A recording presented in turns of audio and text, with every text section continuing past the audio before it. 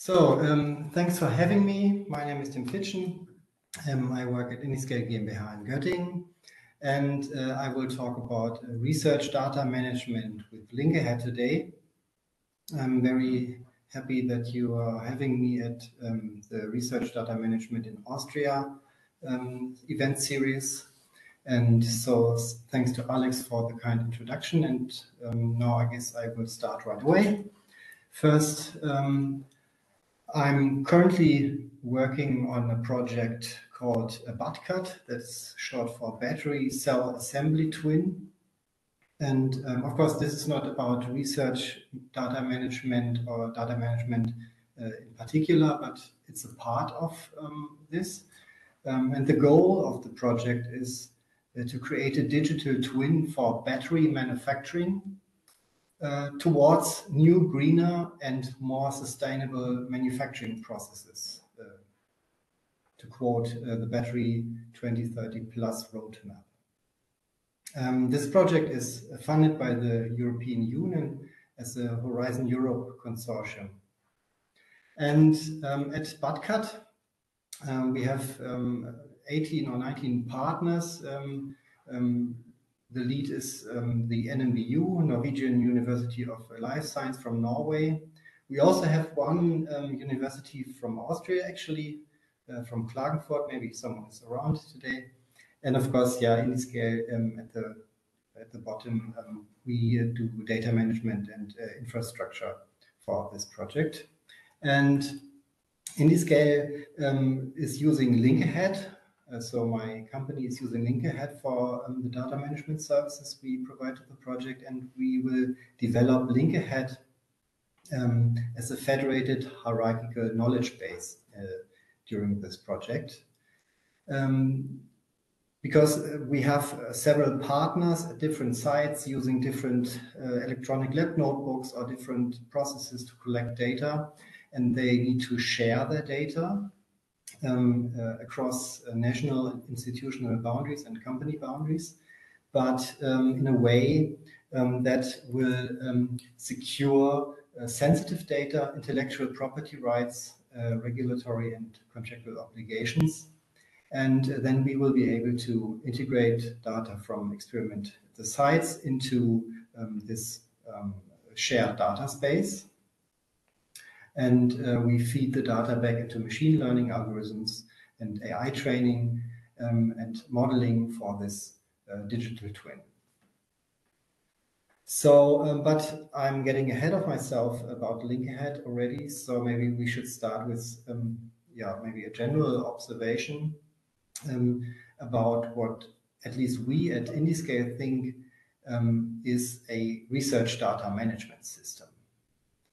A research data management system supports researchers in data management tasks. So we put the focus on researchers as the users, and maybe not so much the public audience in the first place, or for instance, personnel that is mainly concerned with infrastructure. So research data management really should be focused on researchers and their activities.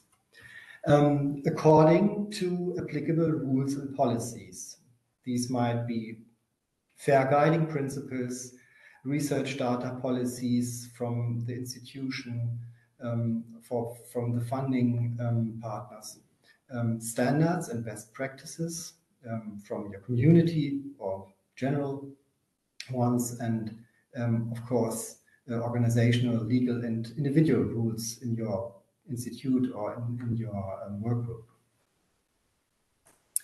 And also by taking into account the conditions, and by that I mean capacities like storage capacities, bandwidth, and so on. Also taking into account data structure, file formats and software that is about to be used or that is used already, and establish workflows, because researchers usually use the workflows that work, okay?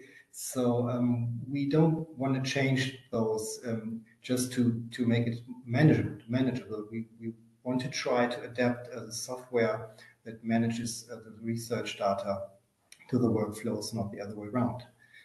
And of course, taking into account legacy data resources, because they can be a great treasure if you can use them. And LinkAhead is designed around the vision to ensure all that. So we made LinkAhead flexible to be adaptable to different conditions. And we made it agile. The idea is that you need to adapt and change step by step and improve iteratively. I will come back to that. And it should be unobtrusive, meaning researchers determine the workflow and the tools, and the research data management should be built around that.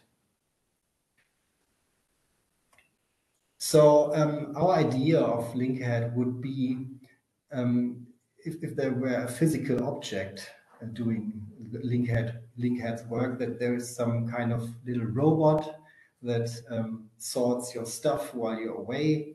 So your desk is full of research data, obviously, some papers that need to be scanned and so on.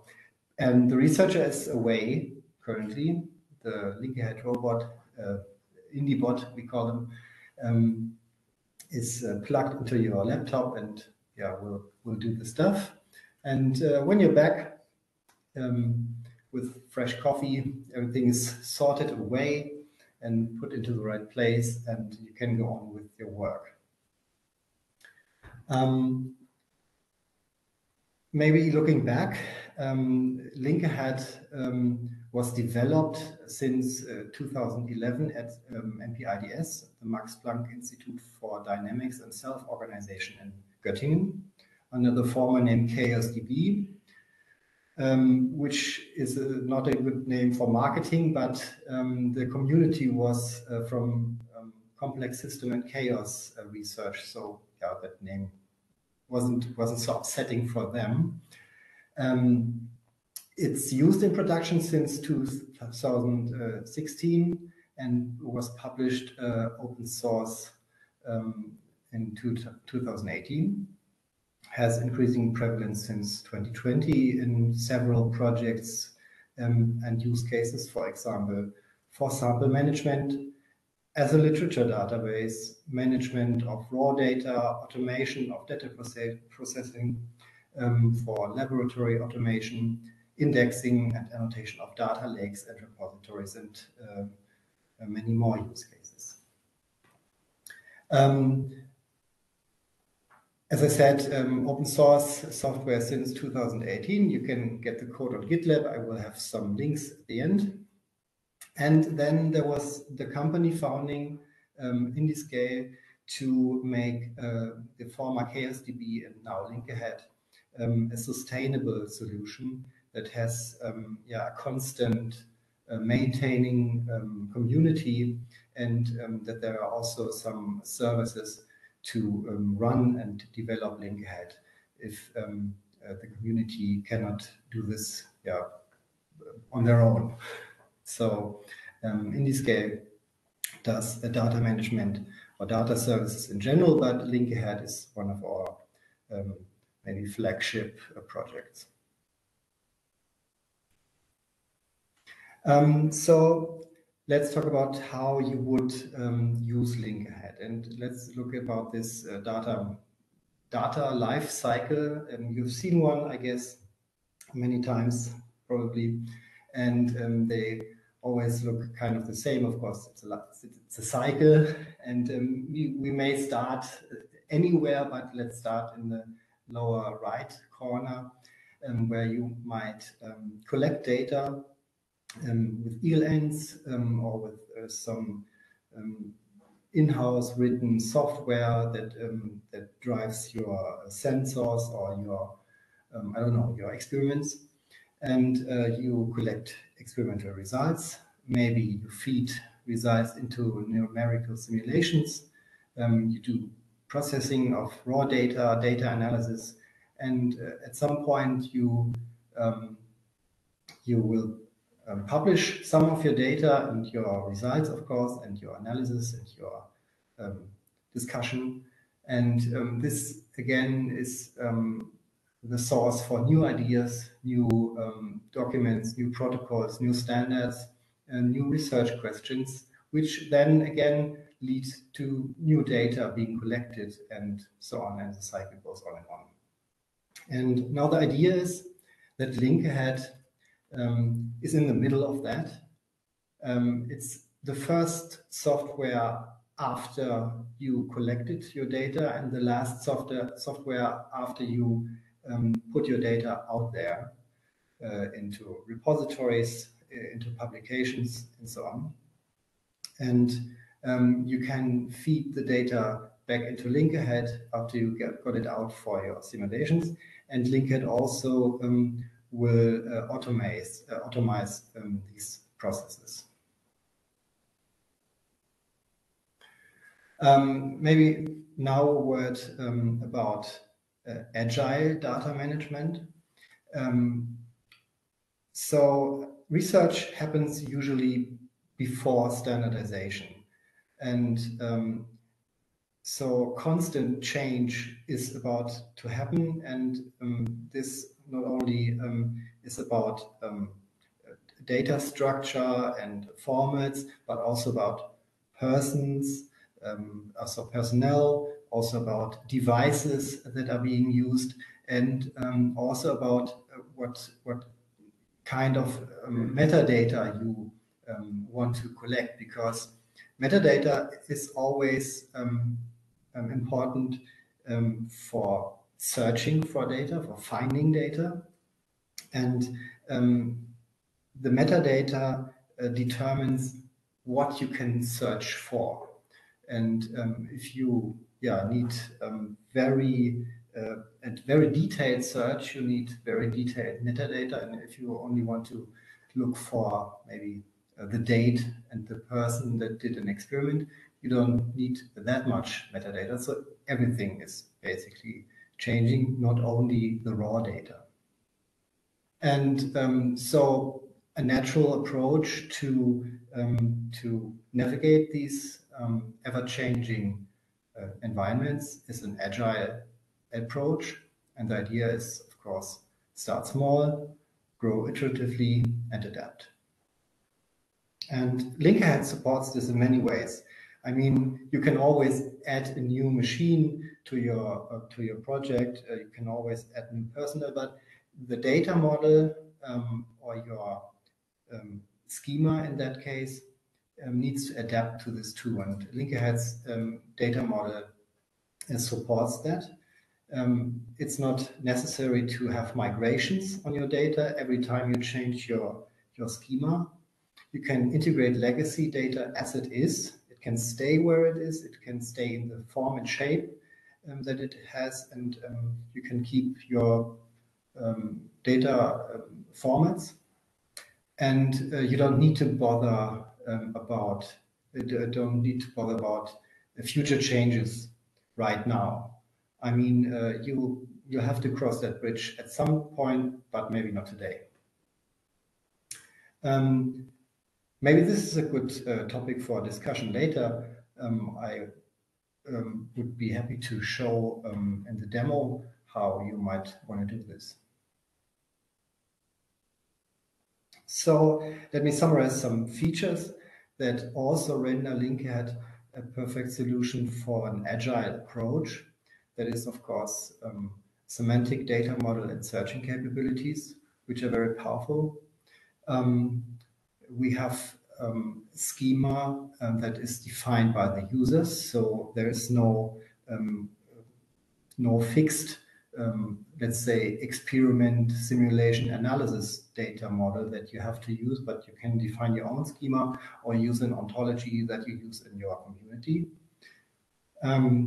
We have the web-based user interface. I'll come to that. We have interaction with external file storages, so your data files can stay where they are.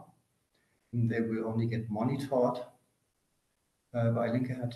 We have server-side scripting and an integrated ETL system for automation.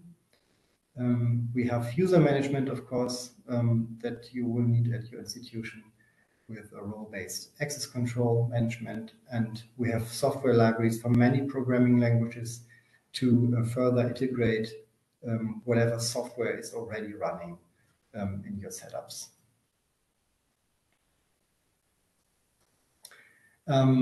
Here's an architectural overview. On the left side, we see kind of the stack. We have the server, CaosDB server, maybe nowadays a LinkAhead server in the middle as a big block. It has several APIs. Of course, there's a web user interface, but also the REST API and a gRPC API for different software libraries in different languages that are being used to integrate external software. And then we have the backend, that is the SQL backend for metadata that is stored directly in the server, and the file backend that abstracts away the file system in the local network or in the cloud or whatever.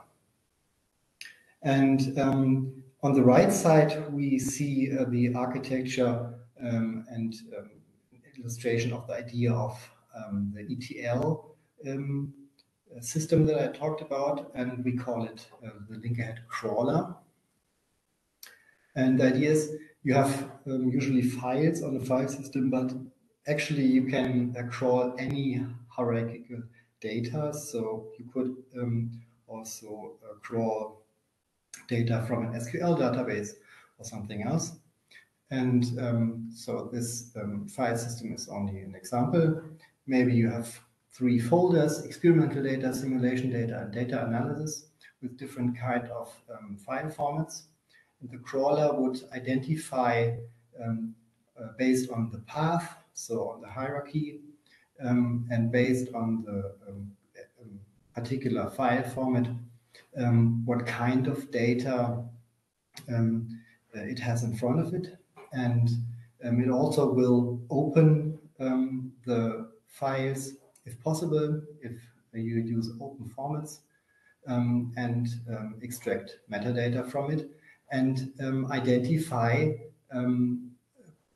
value patterns that will tell the crawler which particular datum it is crawling right now. So let's make an example. You have a CSV list, so a CSV table, and with several columns, and maybe this CSV table is updated every day. You get a new column, you get a new row, and the LinkAhead crawler, of course, will identify the CSV file based on your criteria, and you might specify that the CSV file is identified by the path where it lives. And so the crawler would identify the file and then update the metadata in the database every time you changed your file.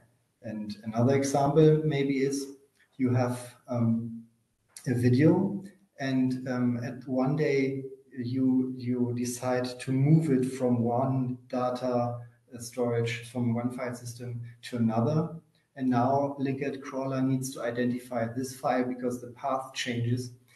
But for files, maybe the identifiable is rather a hash sum or some other properties of that file that makes it unique and that makes it identifiable.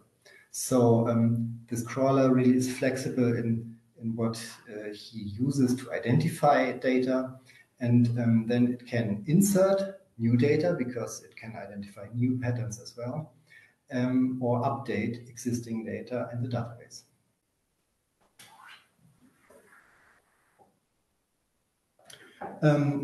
Some examples what we do to integrate LinkAhead with external software. we have some examples where users use LinkAhead together with a Jupyter Notebook. And a typical workflow would be that users search for data in the web interface, and they can even copy a snippet of Python code from the web interface that they would just paste into their Jupyter Notebook. And you see that we use the CaosDB library here. New name is as well LinkAhead, but it works this way as well. And it executes a query. It says, select quality factor from record analysis with quality factor. It's so apparently there's an analysis object with some quality factors, and then you can use the data in the Jupyter Notebook to conduct your analysis. And another integration is that we are deploying is integration with ELAB FTW. We have good contact with the ELAB FTW community, and also with the company behind it. And there's another YouTube video which demonstrates how you can enrich data that is stored in ELAB FTW with external data, maybe from your simulations, or enhance the searching capabilities if ELAB FTW's searching capabilities are not sufficient for your use cases. As I said, there's a live demo. I won't show it right now, but you can check it out if you want anytime. It's at demo.indiscale.com. And a few words on deployment and licensing. The whole thing is open source, so all components. There's no hidden feature that you only get if you pay someone. The documentation is freely available online, and you could deploy it on premise, and you could deploy it in a cloud service hosted by IndiScale. But actually, all of our customers and everyone else we know who's using LinkAhead right now is deploying it on premise. So cloud services currently not really being used. I guess the research community likes to have the data on their own servers, and yeah, we know why, and we respect that, of course. So a little advertisement at this point. IndiScale is offering consulting and service for deployment, and of course customization and development. So you can deploy it on premise, and you can of course change the code yourself if you need to adapt something. But yeah, you can also let IndiScale do it for you, because yeah, we might be cheaper even if you let us do this. Let us do it. So some words on current activities of the LinkAhead project. We are part as a interested party of the ELN consortium. Check it out on GitHub. And we are working on an Omero integration. We will try to bridge Omero and ELAB FTW in a project. And the idea here is, of course, there are several work groups at an institution using these both ELNs, Omero and ELAB FTW, and yet they want to share data with each other and use data from the other group. And LinkAhead is a nice way to link this data and also integrate legacy data, integrate data from third-party software, and so on. We are part of the Fair Digital Objects community, Of course, there's nothing ready yet because the FDO project is still in the phase of specification, demoing, and so on. But be sure to have LinkAhead as one of the first tools being able to produce fair digital objects and interact with them. And of course, what I'm working on currently, we are part of the Horizon Europe Consortium BATCAT, which is starting at this month, actually, since the beginning of the year. So we are still at the very beginning of this. For further resources, please visit the website of LinkAhead, getlinkahead.com. See again at our demo.indiscale.com. You can find the documentation online as well as in the repository, of course, at docs.indiscale.com. The software repository where you can find actually all the software. As I said, there is no open core system or so. It's everything open source. Find it on GitLab. And there are also some publications from myself in data from 2019 and something more recent that goes into this agile topic a little bit more in Ingrid paper. And yeah, it's accepted, but not yet published. So maybe it will be 2024, I guess. So to summarize, LinkAhead focuses on researchers and their activities.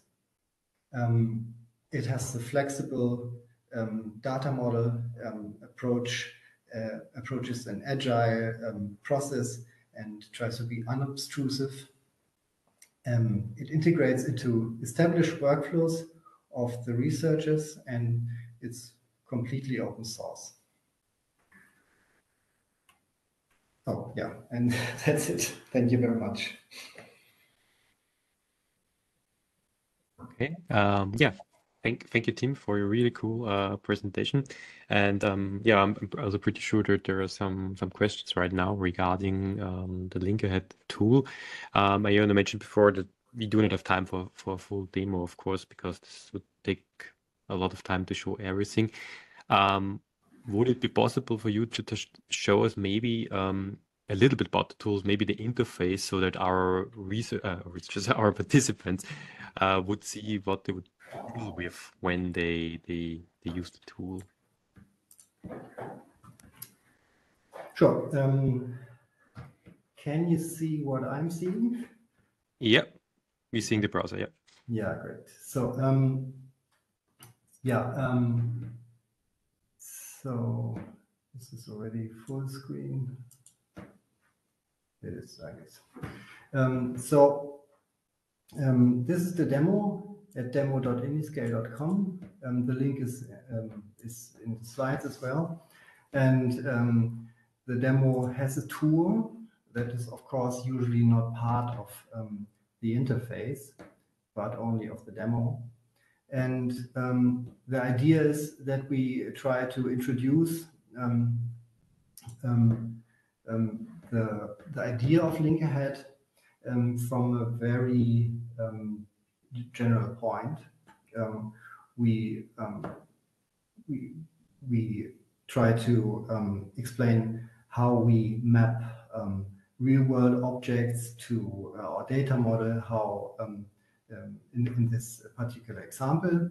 And the example here is from maybe analysis of musical instruments. And one idea is that we collect digital twins of the instruments in here. We have, for instance, John Lennon's guitar and a nice guitar, and both of them are, of course, guitars. And this is a very basic schema for this. So a guitar is just a musical instrument. having a Boolean electric, a euro price, and a manufacturer reference property. And this is how data of musical instruments, or sorry, guitars, is represented in LinkAhead. And of course, the tour demonstrates all these features around the data model in several chapters. Here's a chapter on data model. Here's a chapter on searching, and a chapter on inserting data using the web interface. And of course, there are some more chapters that go into details of some of the features of the web interface. For instance, bookmarking. Maybe interesting for you guys could be the chapter on workflows, because the idea here is that, let me see, that you might want to use LinkAhead as a tool for quality management, and you can attach state to your data. And in this case, it says in the publish life cycle, this musical analysis is already published. And if I log in, I will also see the unpublished and under review objects, which are hidden to the general public, but which are available for everyone who's allowed to see it. And the idea, of course, is the unpublished is being edited by anyone in the workgroup. Then it will change, you can change the state to review, and then only people with the correct permissions and will be able to change it, and only those people also will be able to finally publish it, and then it becomes visible to the general public, and also will be freezed, so no one can change it anymore, except you want to unpublish it again and hide it again, and you can start working on it again. So this is a way to, on the one hand, allow to use LinkAhead also as a repository shared with the public, and for quality management tasks. And of course, it highlights some things like the map, used for anything that is map-related data. The map is here, by the way. And it has another chapter on versioning. So LinkAhead has versioning for all of its entities. You can access the versioning info via the web interface, and this one has actually a full history. And of course, you might jump back in time to any point in time and any prior version of this entity. Yeah, and this is of course used for quality management tasks as well, and also for having a full lineage of your and a full audit trail of your objects that are being stored in LinkAhead. But this web interface, of course, is only a very, very general view on your data that is being stored in LinkAhead. And that is okay if you want to have this very general view, but usually the workflows will be, maybe you start to search for something in the web interface, but most of the work is being done under the hood in automated pipelines and so on. So I guess no one will actually use the edit mode to create new data in the web interface, maybe for changing data model, but the usual workflow is to automate this and hide it away in some ETL pipelines. That's enough for a primer. Yeah, so thank you, Tim, again for the presentation and also for this short overview about the tool itself. So I would like to stop the recording now